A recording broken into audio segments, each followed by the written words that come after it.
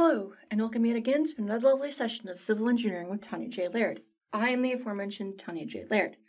This is the 13th lecture in our video series, at least lecture number 13, production order, etc. But let's see. In this video, we'll be exploring our third and final method of determining shear and moment diagrams, and that is finding shear and moment diagrams by method of inspection. And the method of inspection is where we don't directly use the equations for shear and moment. Rather, we apply graphical relationships that we know that we take the calculus relationships, the moment and the integral and derivative relationships of shear and moment and load, and apply those to directly getting our shear and moment diagrams. All right, so today we're going to be finishing up our look at shear and moment diagrams. So let's see. We've looked at two methods of finding shear and moment diagrams so far. Again, the topic for today is shear and moment diagrams, and we're going to be looking at our third method that we haven't explored yet.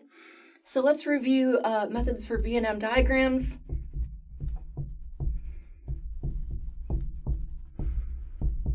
Diagrams and functions. We have a few methods. And we've looked at two out of the three of them so far. The first one is by method of sections. And we have considered that. We've seen how you can cut a beam. So if you have a beam like this, and you cut it, and you reveal the internal forces, if you're assuming positive shear and positive moment, you have these forces laid out like this revealed, shear and moment, and then you either solve for the forces for the shear and moment at that location, either as a function of x or simply at a specific point. Two, we've also looked at by integration.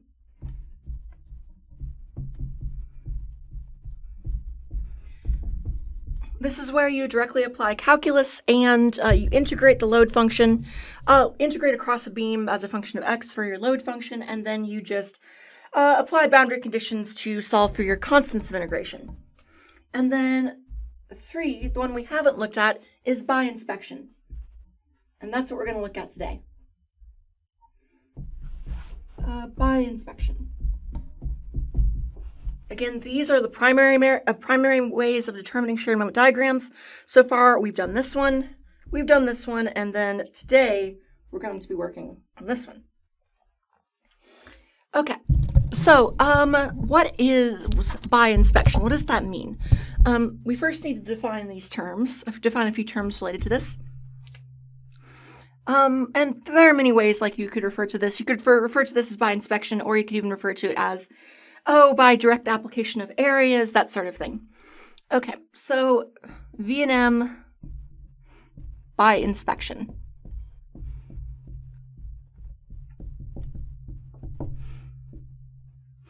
Essentially, we are going to be applying a few basic rules to create shear and moment diagrams. So let's think about this. Let's see. So we have a few basic rules that the method of inspection is based upon. One, we know the integral relationships.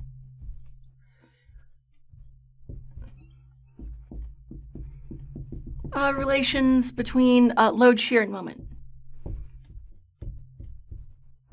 Namely, that that shear as a function of x is equal to the integral, the negative integral of w as a function of x, and that moment as a function of x is equal to the integral of shear as a function of x, and of course dx dx. So so we know that these integral relationships exist, and with the method of inspections, we're applying it more graphically, or we're taking advantage of our known area relationships with integrals, etc. So integrals, if you integrate across an x, across a coordinate axis like x, or if you integrate across a beam in this case, if you integrate, you're gathering the area under the curve.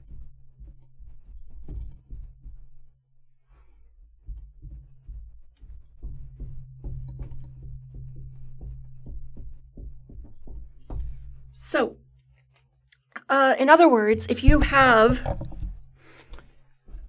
a load on a beam, like so, if this is your load, the change in shear between those 2 points, if I say between A and B here, is equal to the area under this curve. Area under the load curve.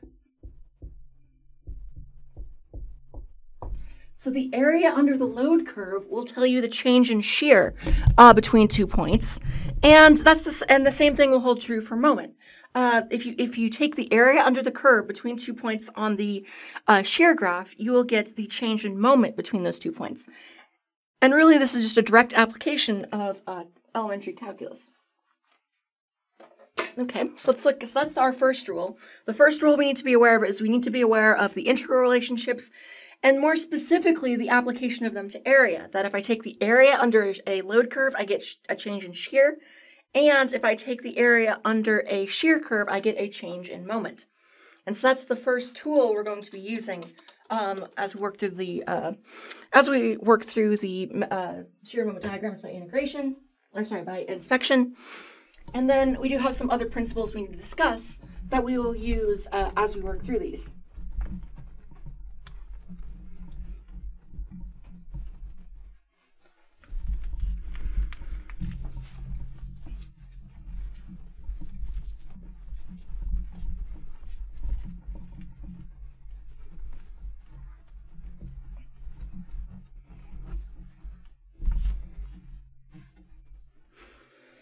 So that's our first bit of knowledge that we're going to apply. And our second key principle, will be that the performance or the effect of point loads and reactions. Point loads and reactions cause jumps in V and M diagrams.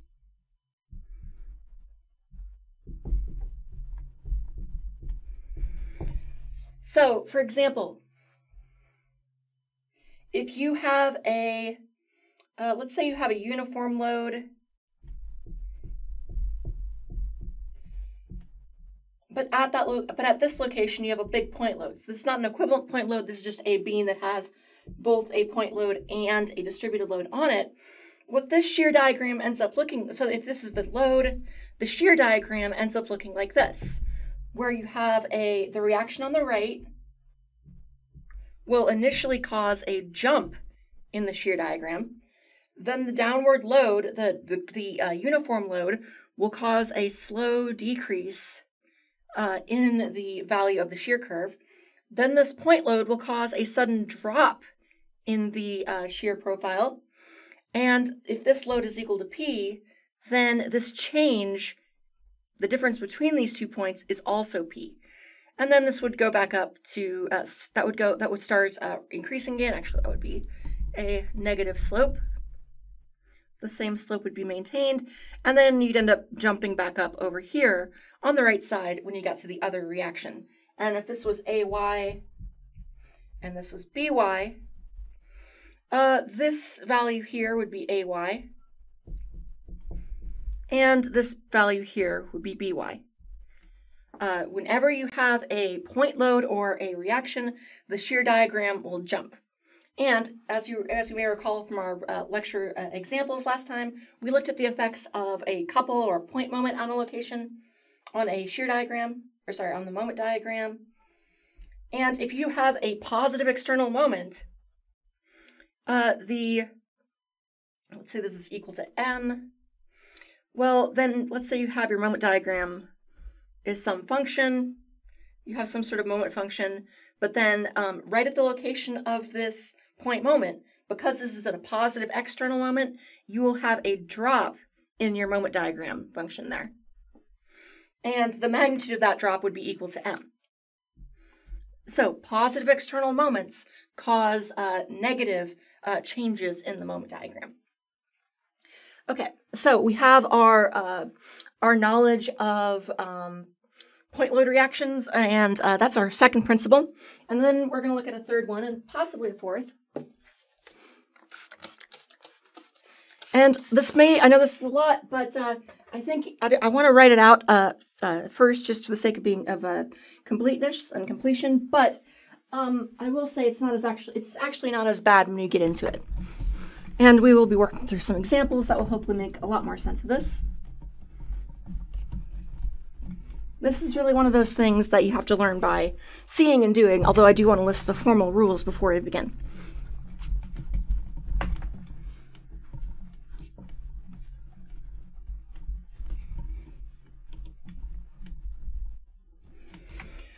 All right, so we have our second principle, which is that the effect of point loads and reactions and point moments on shear and moment diagrams. And then we have a few other things. I would say a third one would be the derivative relations.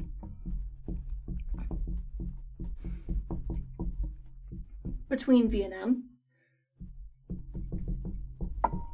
So we know that shear is equal to the negative integral of load. However, because of this, we can also see that there's a derivative relationship. In other words, the derivative of shear with respect to x will be equal to the negative load as a function of x. And we can, and same thing with moments. Since moment is equal to the integral of shear as a function of x, then shear is equal to the derivative of moment with respect to x. And crucially, think about this. We know that the derivative of the shear function is equal to the load function. Or another way to think of this is that this represents the magnitude of this of w as a function of x is the slope of the v of x diagram. And that continues down for moment.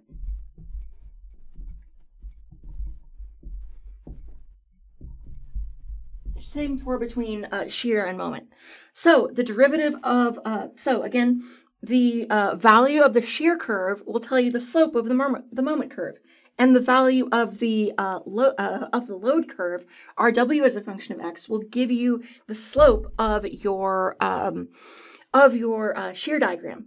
Or in other words, if you have a point of max v of x is often where the slope, or sorry, the load diagram is equal to 0. Because our load is the derivative of the shear function, we can set a load function equal to 0 and find locations of maximum shear. Same thing for moment. You can set v of x equal to 0 and then solve for that location. That x is where m will be max or min.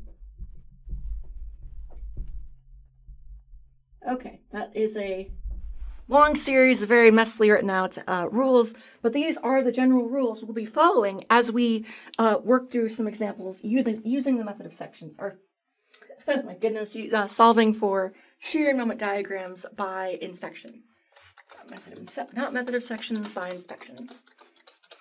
Okay, questions so far? Oh.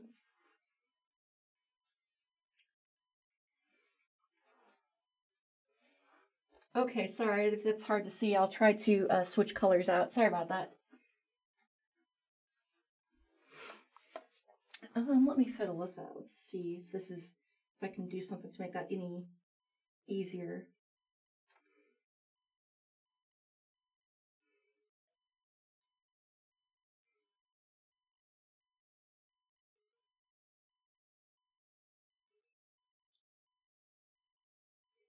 That any better?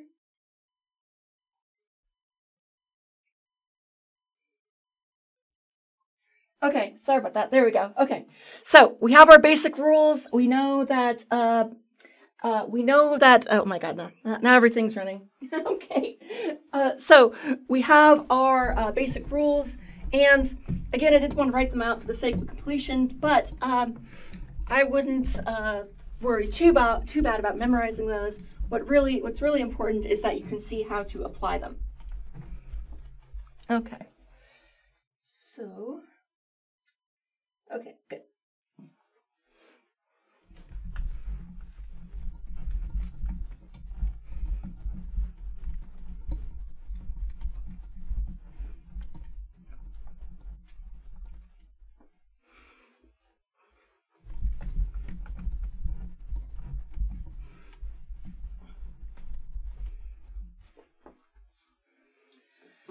All right, so let's actually see what this looks like in an example.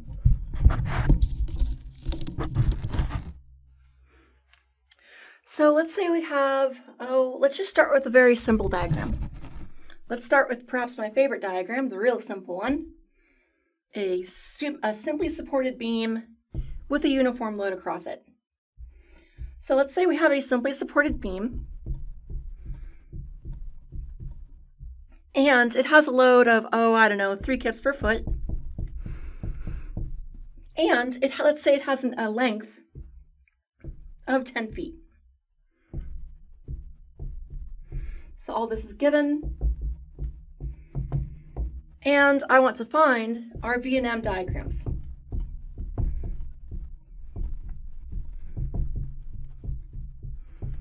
So let's find our shear and moment diagrams based on this load diagram.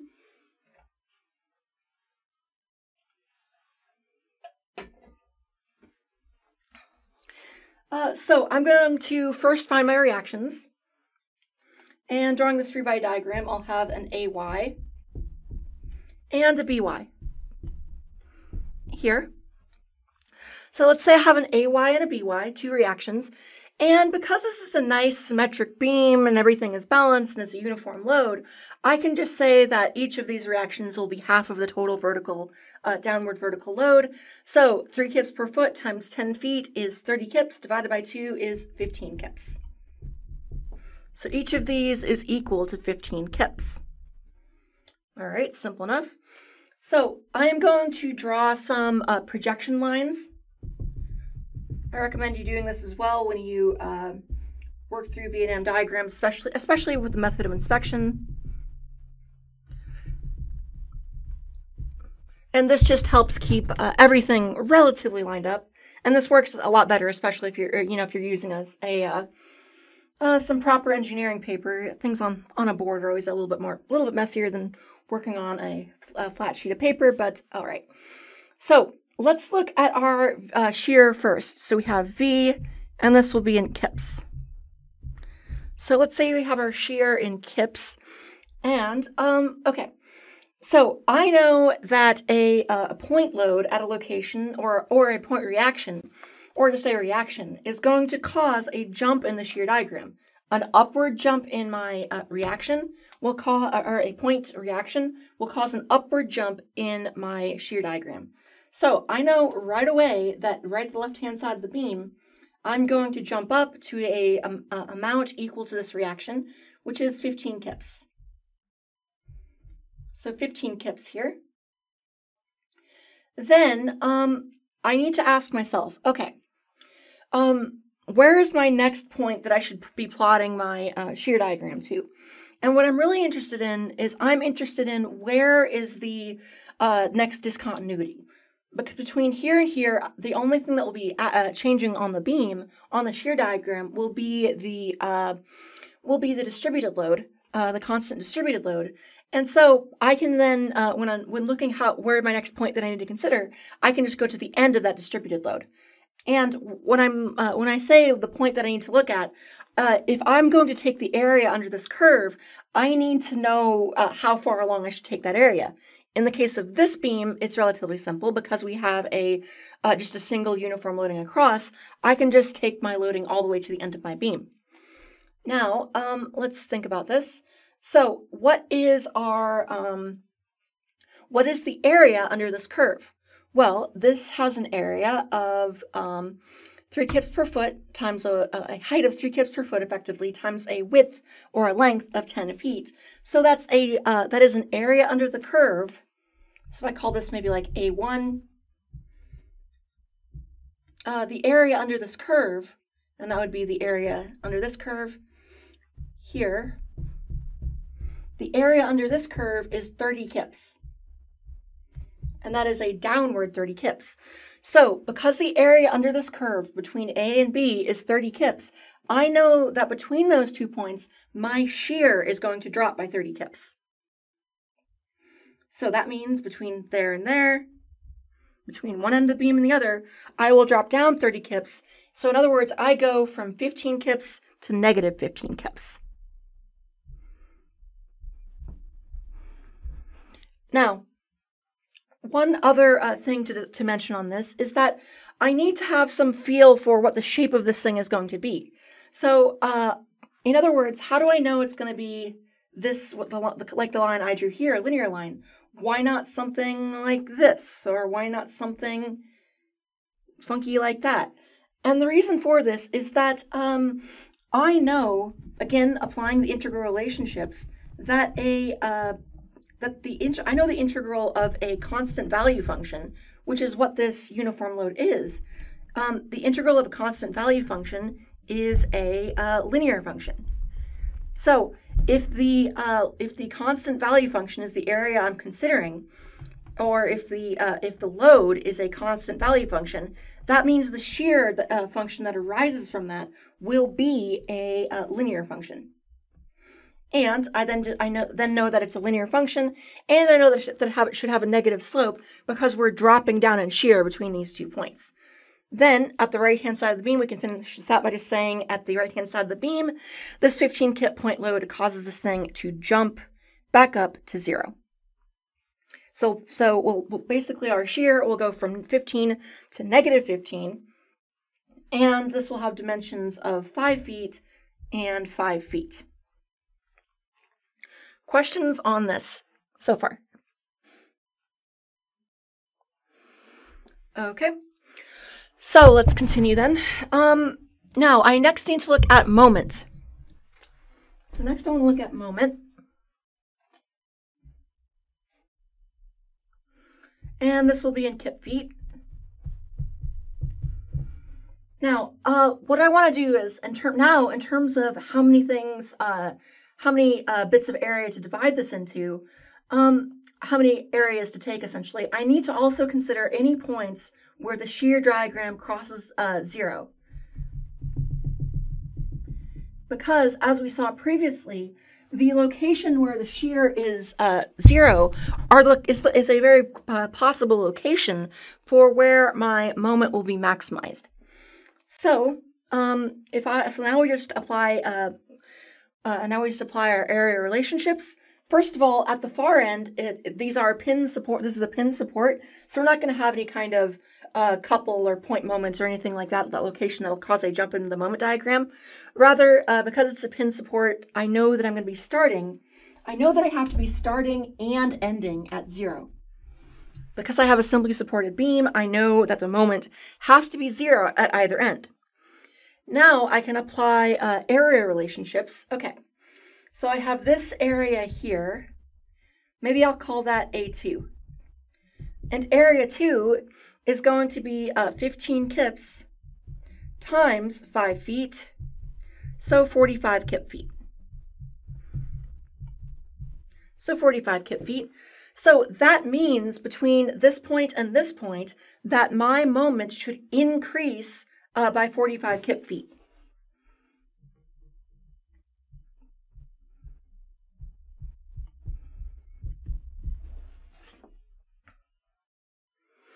Oh, wow. Oh, wow. That is I'm having a severe brain fart today. You are right. So that should be, oh man, I cannot do math today, apparently. 15 times 5, that will be 75, if I can math correctly. 75 over 2 is 37.5, I believe. Yeah, so 15 times 35, 37. Yeah, I think that'll work out. Okay, so 37.5. Contrary to popular opinion, I am not infallible. Okay, so 37.5 kip feet is the magnitude of this area, and because it's positive, because the area above the shear curve is positive, I know that I will have an increase in the moment diagram between here and here. Then I could just consider an area 3. So maybe this is area 3, and this is equal to negative 15 times negative 15 kips times 5 feet, and then divided by 2. Because, yes, this is a triangle. So that is an area of negative 37.5. Negative 37.5. And so that means between this location, between the beam center and the far end, I am going to drop by 37.5 and end right back at that 0 that we would expect. Now, in terms of the slope, and in terms of the shape of this curve, I know that I have a linear function between these 2 points, between, say, the center and, or the left end and the center and the right end. So if my shear is a linear function, the integral of that must be a quadratic function. So that means between, I'm going to have a nonlinear function, namely a quadratic function, and my next decision has to be whether I'm going to have a parabola like this or a parabola like this. In other words, a concave up parabola or a concave down parabola. Now, and to figure out which one, we need to remember that shear is the slope of moment. So that means where this shear is equal to 0, I should have a slope of 0 at that location. So since the shear is 0 at the beam center, the slope of the moment diagram is going to be 0 at that location. So that means I can rule out this concave up parabola and instead say this is a concave down parabola, and then the same will hold true as we work down here. So now we have our full shear and moment diagram. We have our now we know our full shear and moment diagram. We saw that a uniform load will produce a triangular shear diagram, and that a triangular or a linear function shear diagram will produce a quadratic load diagram, or quadratic moment diagram. Okay. Yes.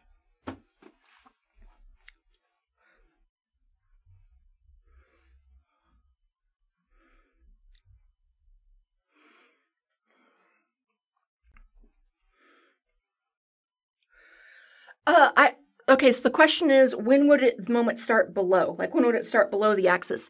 And I think the next example, we may look at that. I think we'll look at a cantilever beam to figure out where shear would end up, or where moment would end up negative, where you'd have the moment starting negative rather than at 0. Okay, that work? Okay. Yeah, I think our next example is going to be a cantilever. I think that will illustrate that pretty well. So I'm going to erase this one.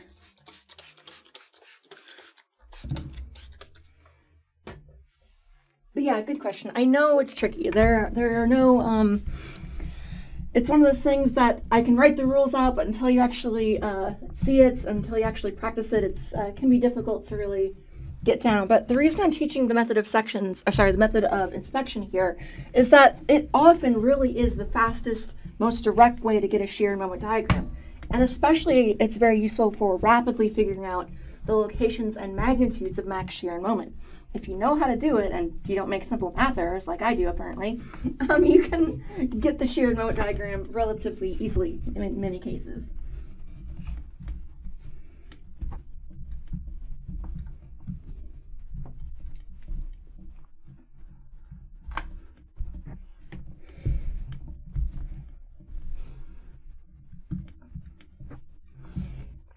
All right, so let's work through a different example. Wait, can I erase this board here?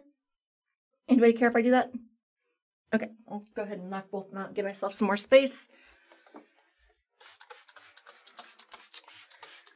And in fact, I think I'll make a cantilever beam where that itself is loaded with a point couple or a point moment, just to have maximum momenty goodness.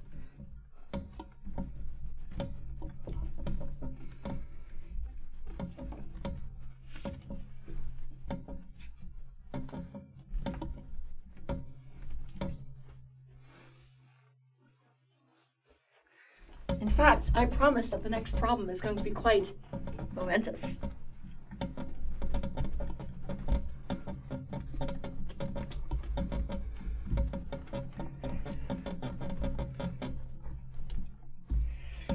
Now she's making puns. It's just all downhill from here.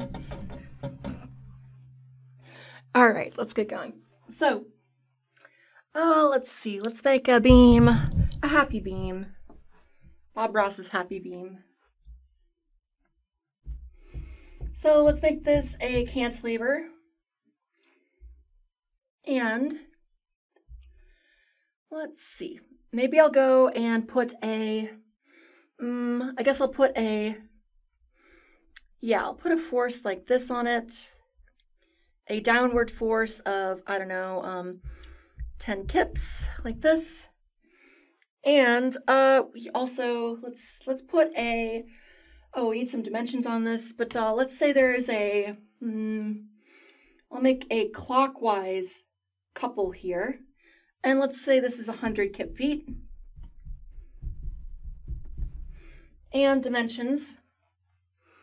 Let's say this is 12 feet and 12 feet.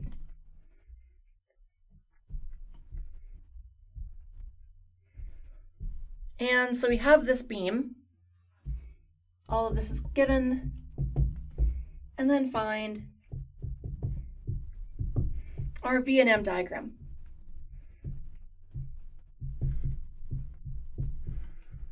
All right, so the first thing we need to do is find any reactions, and there are definitely going to be reactions. So maybe I'll call these points A, B, and C.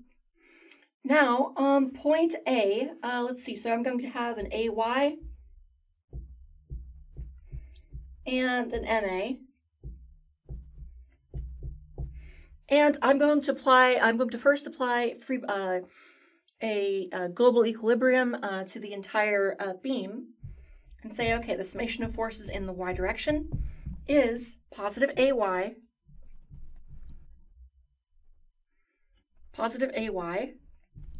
upward, because AY is upward, minus 10 kips, and this is equal to 0 because we're in static equilibrium. This isn't a dynamics course. And AY is then equal to 10 kips. So there will be a 10 kip upward force on the left-hand side of the beam. And then summation of moments. And I'm going to take the summation of moments about AY naught. That way I don't have to worry about the moment generated by my AY.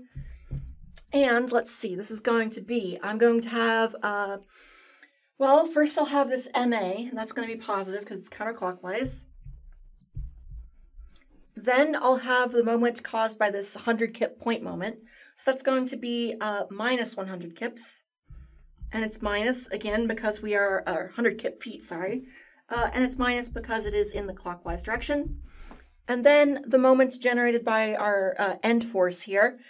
And that's going to be simply 10 kips times the overall length of a moment arm length of 24 feet. So that's going to be, let's just write that out. And it will be minus because it's in the clockwise direction from point A's perspective. So minus 10 kips times 24 feet. And so MA minus 100 minus 240 is equal to 0, or simply MA is equal to 340 kip feet. So I now have my reactions. So I'm going to create the shear and moment diagrams on this board over here. And to do that, I'm going to just draw out a free body diagram first.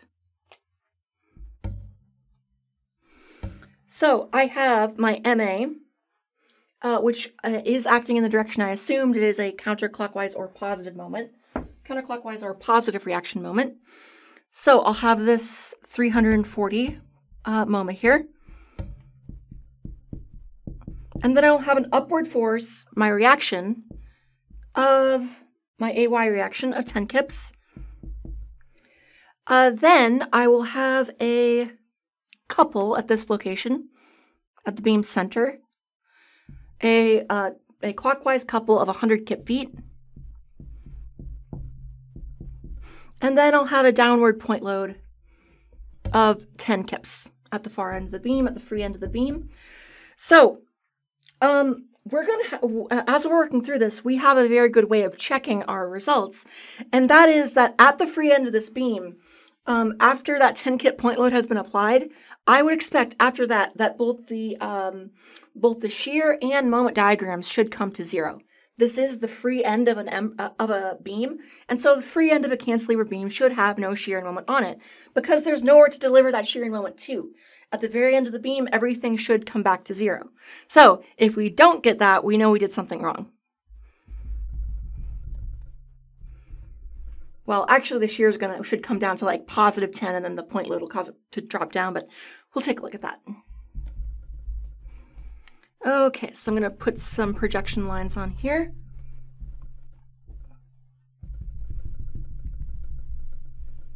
As shown. And my shear diagram is going to be, thankfully, relatively simple. So V here in kips. So my shear here is in kips. And then initially, okay, so in terms of areas to integrate, there actually aren't any areas at all to integrate for my shear. Because if you look at it, there is no load diagram, a W as a function of X to integrate, so I can't find an area under a curve. Instead, all that's going to happen is I'm going to come to the left side of this beam, and this 10 kip upward reaction is going to cause the shear to immediately jump up to 10 kips. Then, between this point and the far end, there is nothing that will change the shear. There shouldn't be anything that will change the shear between those 2 points because, yes, there is this point moment here, but a point moment has no effect on shear. It is a moment, not a force, so it's not going to have any effect on shear. So instead, and also because we have no distributed load, because of those two facts, the shear is just going to remain constant all the way across the beam. And so what's then going to happen is, again, we pop up to the 10 at the left-hand side, we remain constant all the way across, and then we drop back down.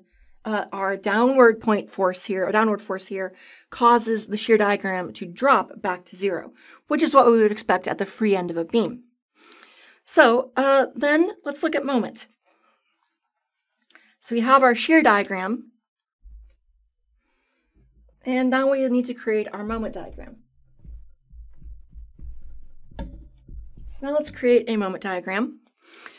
Now, we need to apply our, we need to carefully apply our relationships here, our couples and such.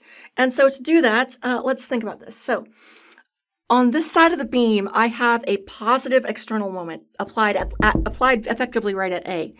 And because that's a positive external moment, it's going to cause the internal moment to drop by equal to its magnitude. So we're not going to jump up to 340, we're going to start down at negative 340. So we start down here at negative 340. Kip feet. So we start down here at negative 340.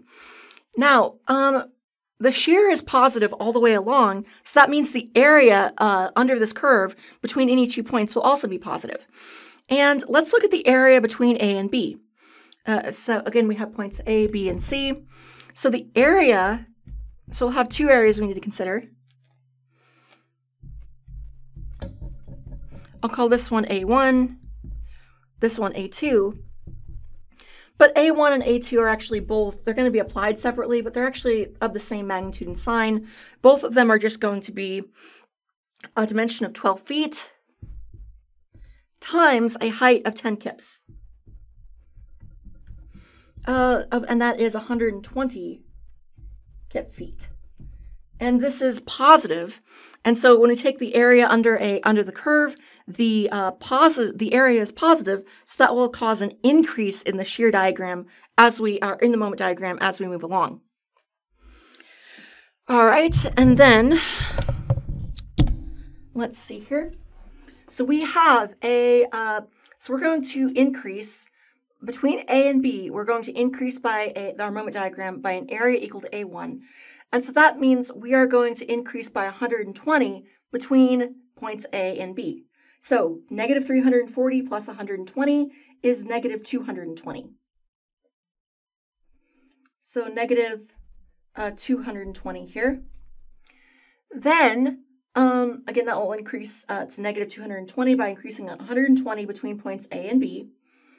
Then, at this location, our couple here, our applied couple, is going to cause another jump in the moment diagram.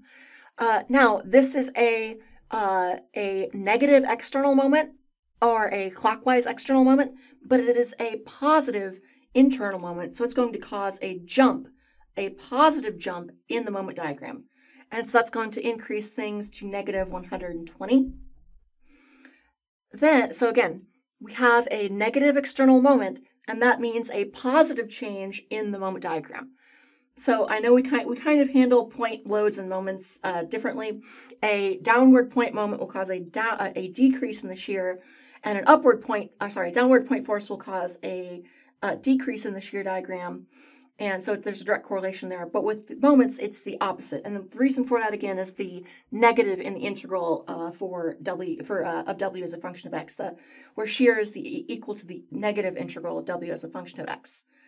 Okay, now in terms of area 2, between points B and C, this thing is going to increase by another 120 because, again, between the shear between points A and B has an area of 120, which means that our moment diagram will increase by 120 between points B and C. So so that'll then bring us right back to 0, which is exactly what we would expect. Okay, I know that was a lot. Questions on this? Does that kind of hopefully clear up how we handle point loads, point moments? Again, with shear, it's sort of a nice, simple, direct correlation. A downward point force will cause a direct drop in the shear diagram, but with moments, it's the opposite. And again, the reason that difference exists is that we only have that negative on the load to shear function. And again, all of that ultimately comes out of how we've just chosen to define our sign conventions for shear, moment, and load. We've chosen some interesting positives and negatives just historically, and that ends up, that's fine. We've chosen sign conventions that are most convenient for your design, but that does introduce a few interesting little foibles that we need to be aware of when looking at V&M diagrams. Okay, so I think we might have time for one more example. Any questions before we erase this and move on? All right, so let's try to squeeze in one last example here.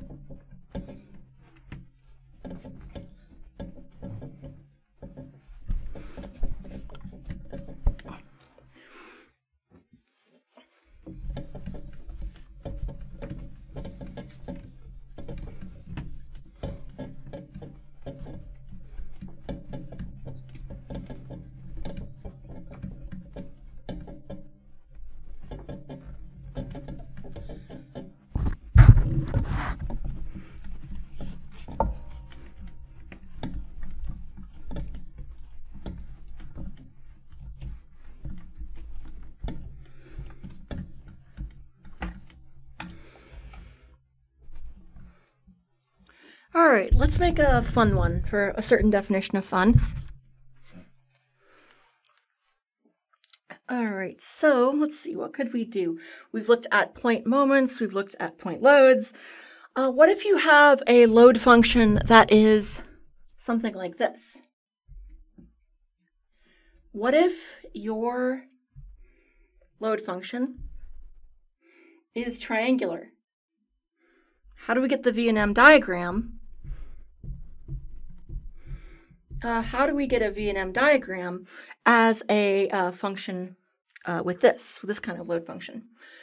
So let's say this goes up to 6 kips per foot, and let's give this a length of, 18 feet.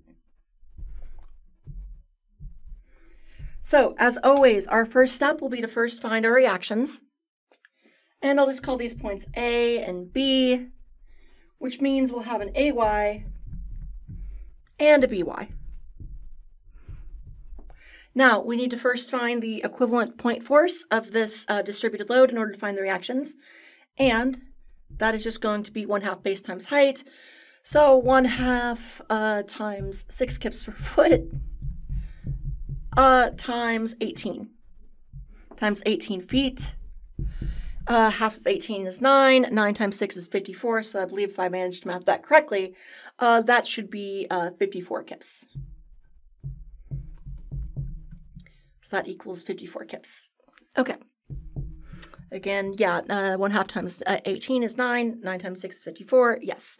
And in terms of the location of this equivalent point force, this is going to be 1/3 from the triangle's base, or simply 6 feet, and then a dimension of 12 feet from the left-hand side.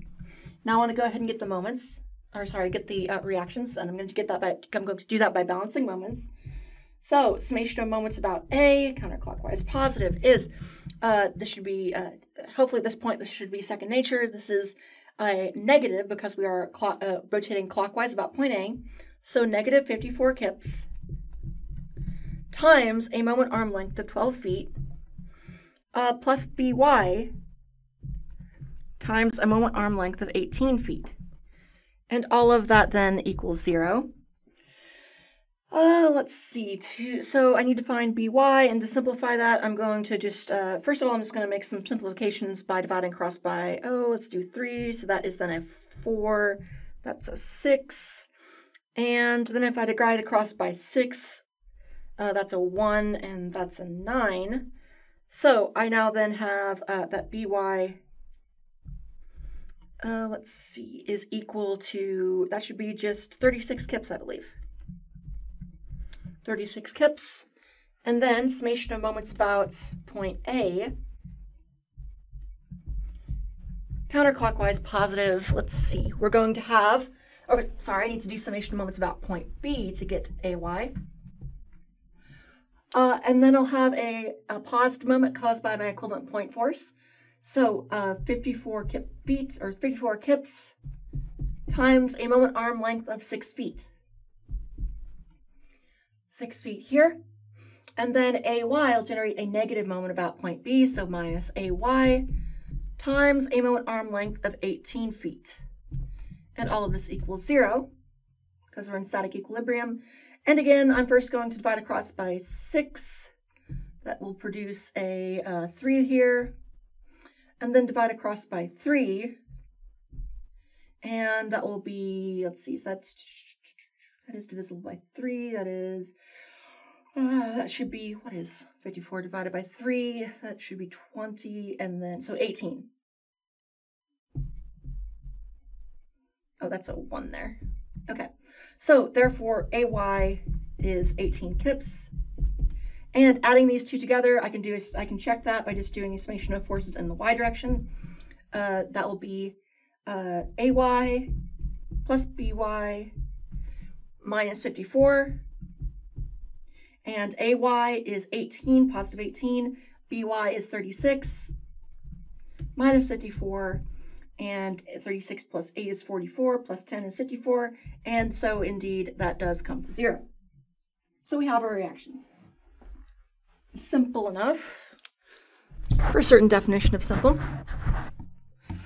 Now, I'm going to, for the sake of creating my free body diagram, for the sake of creating my moment diagram, I'm first going to construct a free body diagram of the beam again. showing the reactions. And I'm going to have a AY equal to 18 kips, and then a BY equal to 36 on this side. 36 kips on this side. And then let's see. And then I'm going to have my distributed load, my triangular distributed load, all the way across here. And that peaks at 6 kips per foot. So my shear, I am going to put my projection lines on here. So let's figure this out. First I'll draw my shear diagram. V in kips. Now, first we need to look at the effect of the point force. And this is going to cause our shear to jump up 18 kips because it's a positive point force, or a reaction in this case, but it's still a point force, directing upward positive 18 kips. So we're up here at positive 18. Then, between these 2 points, between A and B, we're going to drop a amount of shear equal to the area under this curve. And so that means 1/2 base times height here is going to be that 54 kips. So that means we're going to drop down 54 kips between this point and this point, between A and B, and 18 minus 54 is in fact negative 36, at which point we'll jump back up to 0 from our force on the right-hand side, our reaction force. Now, in terms of slope, remember, in terms of function, I know this is going to be quadratic, and my next task is to figure out whether it's quadratic like this or quadratic like this. In other words, whether it's concave up or concave down. Well, the slope, because load is the slope of shear, I know that I should have 0 slope at the left-hand side here because my load starts at 0, and it should become increasingly negative as we go down. And so we end up with a shear moment function, or sorry, a shear function that looks like that. Now, we're about out of time, but what I will say is I will give some guidelines on finishing this problem out. It's not too bad, although you might need to consult a area table to get the exact. You need to find a table that gives you the centroid and area of a parabolic spandrel and a parabola. And so what you'd want to do is you would find this area 3, or maybe I could just call that area 1 or something, and then be this one area 2. This one will cause an increase in the moment diagram. So your moment diagram will end up looking something like this, where it would be a cubic function, and it will drop down to 0. And the point of max moment will be right here, right where the shear is 0. But again, to find that value, I'd want to find the area under this section of parabola and the area of this parabolic spandrel, but we're a bit out of time, so I think that I just wanted to illustrate the process there. All right, that'll do it for today. As we've seen, we've now explored the finding shear and moment diagrams by inspection, by the method of inspection. We've learned how to apply the derivative and integral relationships between load, shear, and moment to apply them graphically to find the slopes and values, both edge and maximal values of shear and moment functions and plots. And this is and as such, we have now completed our third look at various methods of finding shear and moment diagrams. I hope you found this video useful. Hope you found it a little bit educational, or perhaps a bit enjoyable. Regardless, if you have any questions, feel free to leave them in the comments below. Like, comment, and subscribe to make the robots happy, etc. And regardless, I hope to see you all again soon. And as always, thank you.